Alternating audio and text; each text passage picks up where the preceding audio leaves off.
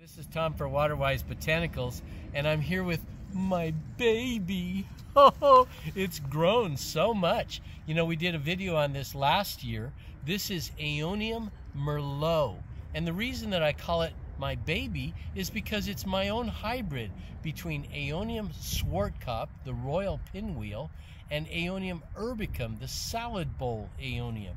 Now, the properties of each of those plants lend to this plant.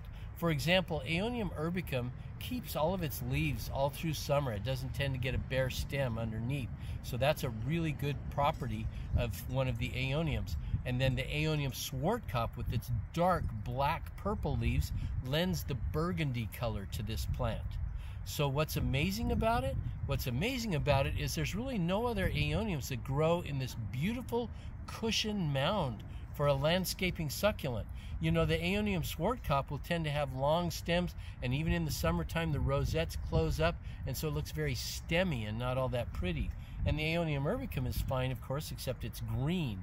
So when we have the combination of the best of those two varieties here, then we get this gorgeous burgundy coloration in the leaves, and we get that evergreen hardiness through the summer dormant season of Aeoniums. So this turns out to be just an amazing, durable, colorful, compact, beautiful landscaping shrub that can be grown anywhere in Southern California where there's not hard freezes.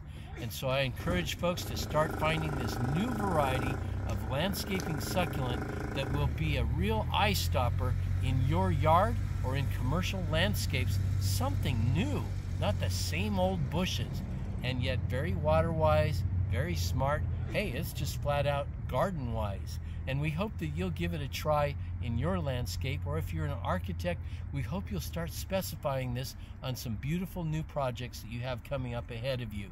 So thanks for listening and looking at my baby Aeonium hybrid. I almost forgot its name, Merlot, like a fine wine. And I'm Tom for WaterwiseBotanicals.com.